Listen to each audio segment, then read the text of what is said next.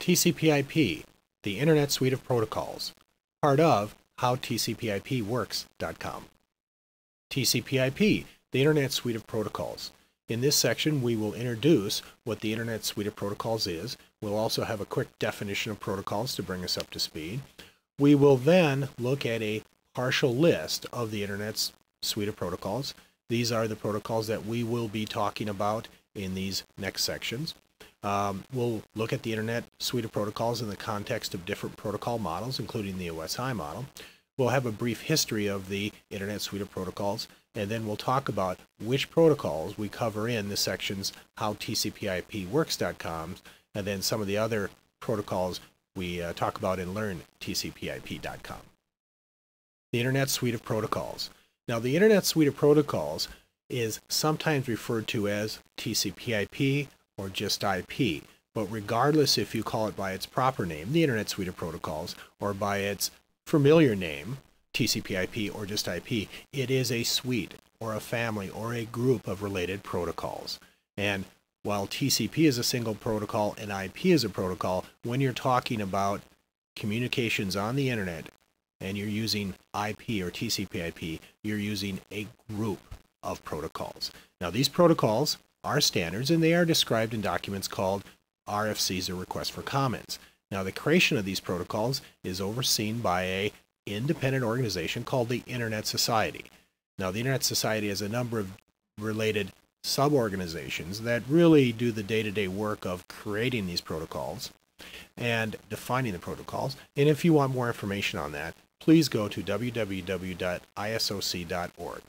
Now, the current version of the Internet Suite of Protocols, or what we're going to just call is IP version 4. Now, that's the one that's in use on the Internet and used by most computer systems made today. Now, the next version, IP version 6, is under development, and much of it is already developed, and it's an open question to when and the Internet moved to IP version 6. Some people say it will happen in a few years. Some people will say it will take a number of years to do this conversion. But there's no question that IP version 4, the one we'll be covering in this course, is the current one and will be continued to use for some time. Now, the thing about IP version 4, or I guess it should be called the Internet Suite of Protocols, is it available? It is available on just about every computer system available today. And for that reason, it's pretty much the standard for communicating between two different types of computers. In addition, it is the sole suite, the only suite or group of protocols that are used on the Internet. So to get on the Internet, you will generally have to be running TCP/IP, or should I say the Internet Suite of Protocols. Protocols. In this course, we're going to be talking a lot about protocols, so it's good to start with a definition of what is a protocol. Now, a protocol is nothing more than a set of rules or guidelines that govern the communication between different networking devices. Now, the truth is that when you're networking, you're never using a single protocol. You're using lots of different protocols working together. Now, for instance, IP is a protocol, the Internet Protocol, or TCP is a protocol.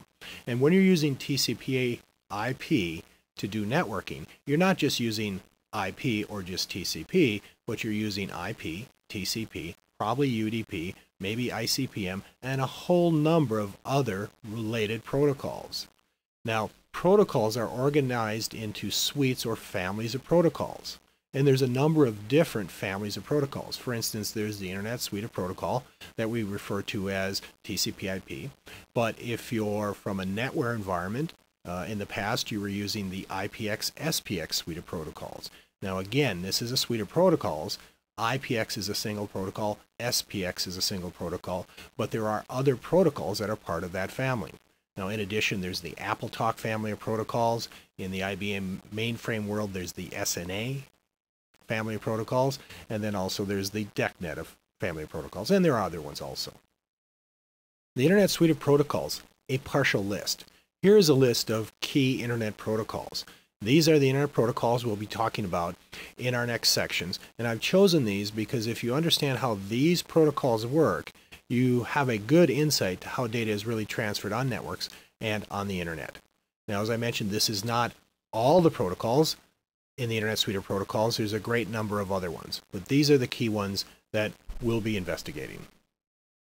The Internet Suite of Protocols, protocol models. On the right, you can see we have a block diagram of the 7-layer OSI model. In the middle, we have a block diagram of the Internet Suite or TCP/IP suite of protocols matching up with the OSI model. By understanding the OSI model and the functions of the different layers and how each of the protocols within the Internet Suite of Protocols match up with the OSI model, then we have an insight into which functions and which activities each of the TCP/IP protocols provide.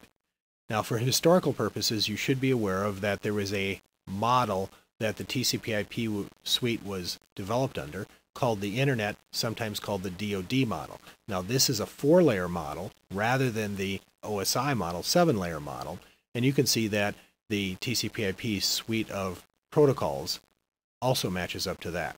Now, you really don't hear much discussion about the Internet or DoD model anymore. Really, everything is compared to the OSI model. The Internet Suite of Protocol, history, and some key dates. In 1974, the original specification for TCP was published, and it's important to know is at that point in time, there was no IP.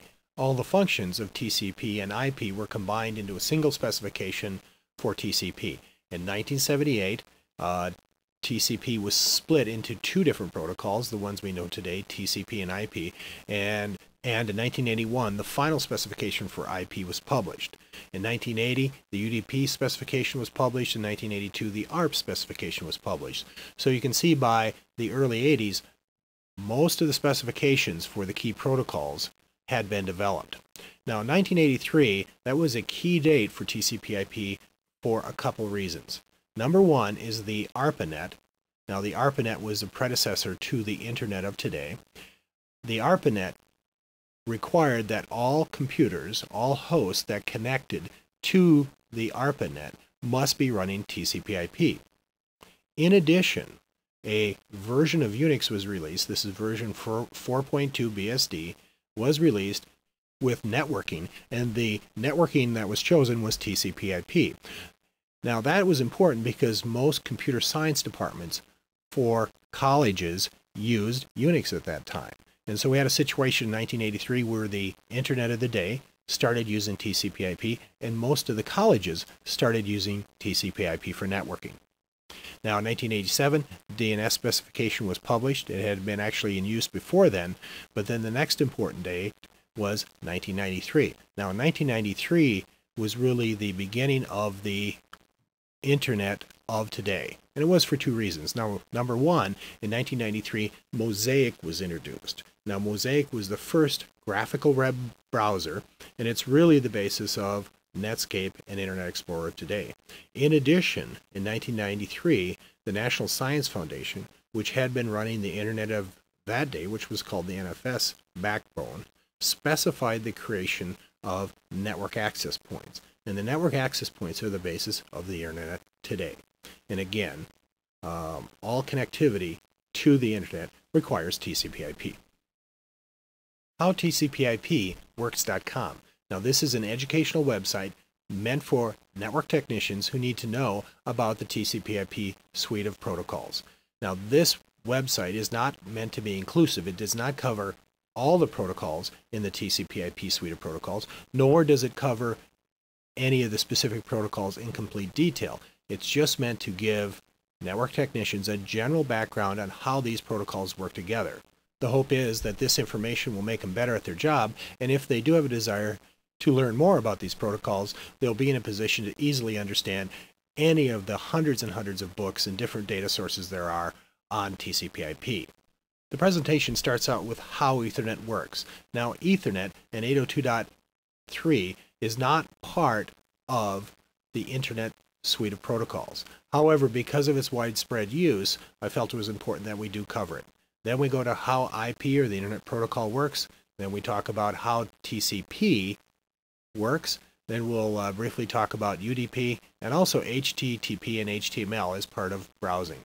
Now then we bring it on all together on how networking works. Now, how networking works is an important presentation because it uses the information in all the other sections to actually build packets and see how packets are transferred over the network. LearnTCPIP.com. Now, in order to really understand TCP/IP, it's valuable to check out these other resources. Before starting the TCP/IP section, go to howtheosiModelWorks.com. This will give you a good understanding of the OSI model. In addition, you'll probably want to take a look at howDNSWorks.com to get an understanding of the domain naming system. HowTheInternetRuns.com is an interesting presentation because it talks about how all the networks of the world interconnect to create the internet. Now, you'll probably want to also take a look at LearnToSubnet.com because this is a great site to understand how IP addressing works, and one of the presentations in LearnToSubnet.com is the address resolution protocol. Now, all these sites can be accessed through LearnTCPIP.com or by links from any of the other presentations.